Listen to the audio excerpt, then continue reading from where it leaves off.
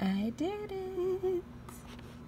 Oh my god, I am done with my very first novel, Sparks and Shadows. Oh my god, I'm finished. I'm gonna cry. 150,000 words, and I am done. Hello, and welcome back to my channel, or welcome if you are new. My name is Jessica Nicole, and I write YA fantasy romance novels.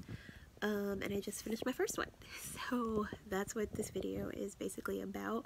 Please ignore how gross I know I look and sound right now.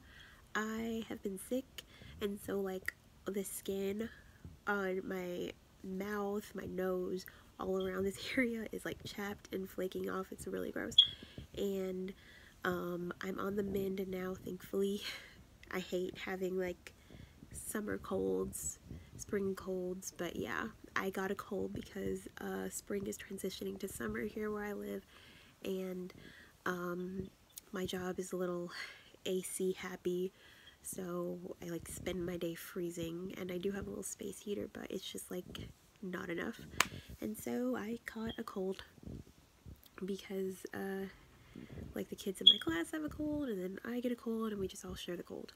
But yeah, anyway, back to my book. I finally finished my first book, Sparks and Shadows.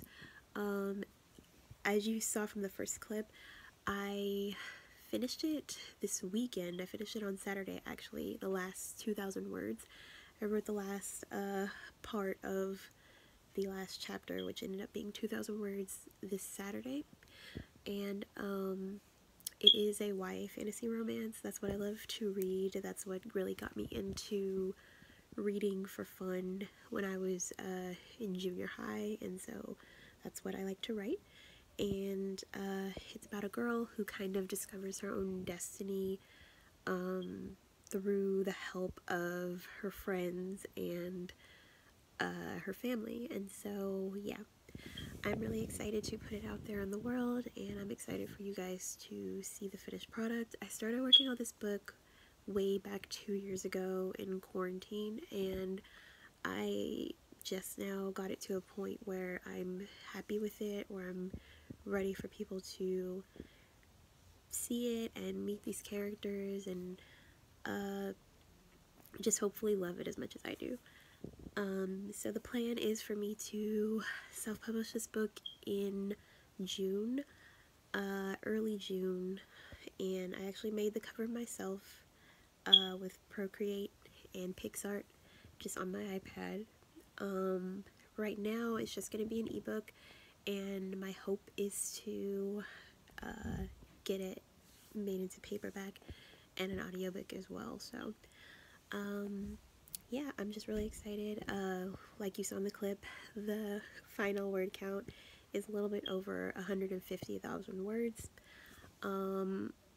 That's just how long it took to tell the story, and since I've got a touch of OCD, that's probably how long all my novels will be, because I like things to be even and the same.